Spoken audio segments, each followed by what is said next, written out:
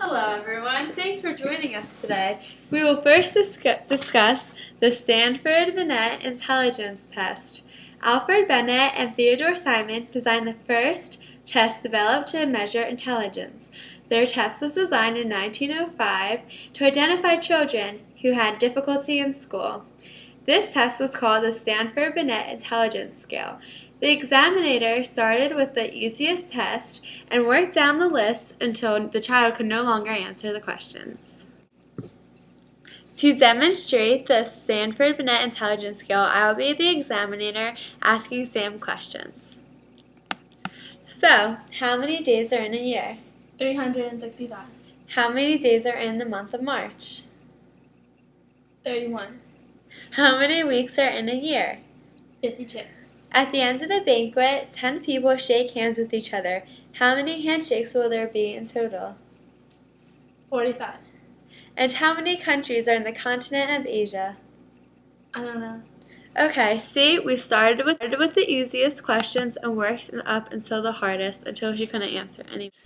Today, we use the current Stanford-Binet Intelligence Scale, updated by Terman, to measure 4 virtually universal abilities related to the traditional views of intelligence.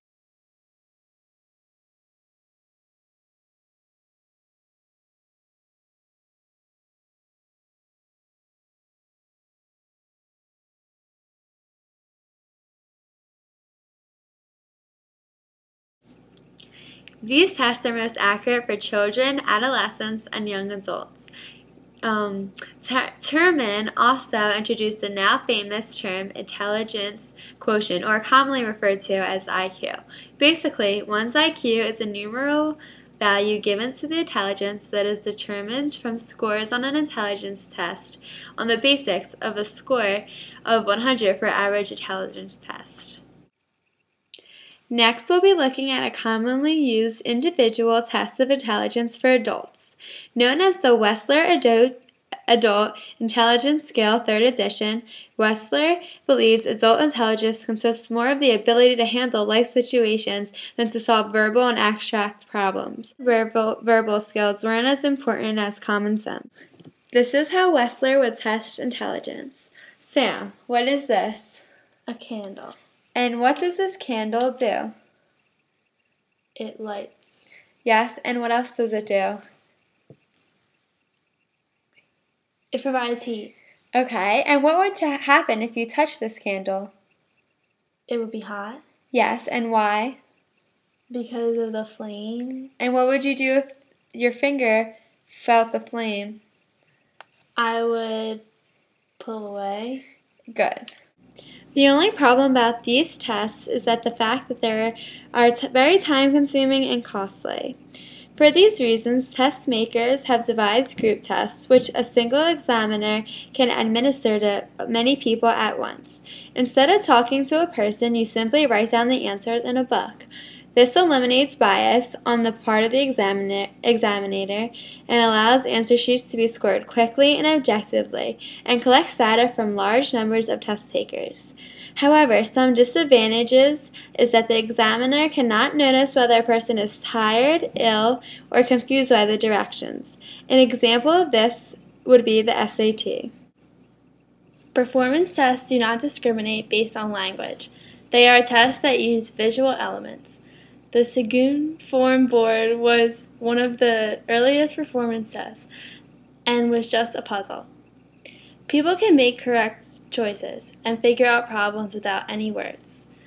This standardized form of tests makes it easy for people of different languages to measure their abilities against others.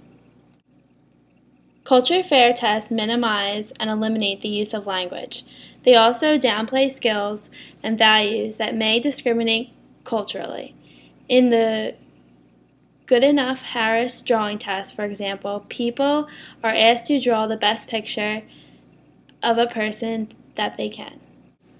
Hola, ¿cómo estás? Hi, I speak English. Let's take a test. No me comprehendo.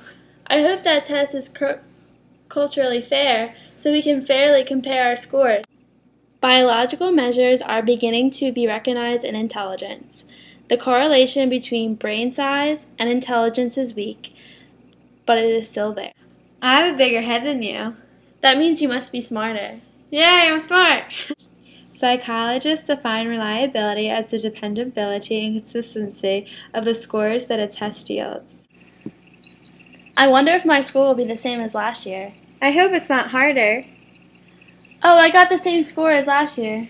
Mrs. Malloy told us it's reliable, so I guess that's why we got the same score as last year.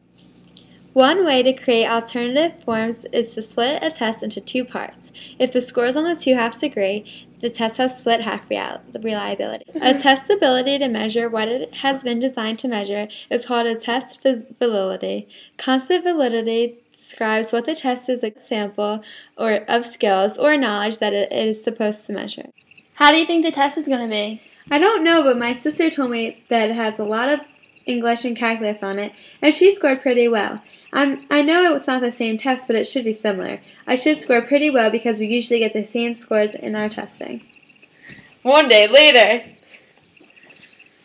It looks like your sister was right because all three of us did well on our scores. It looks like we all took the same test. I guess the person who wrote this test really validated their validity in scoring us accurately. IQ tests are very controversial in this society. Their content brings up much debate about whether these tests are fair or not. My mom was telling me that Bill Gates uses an IQ test when he is deciding who to hire.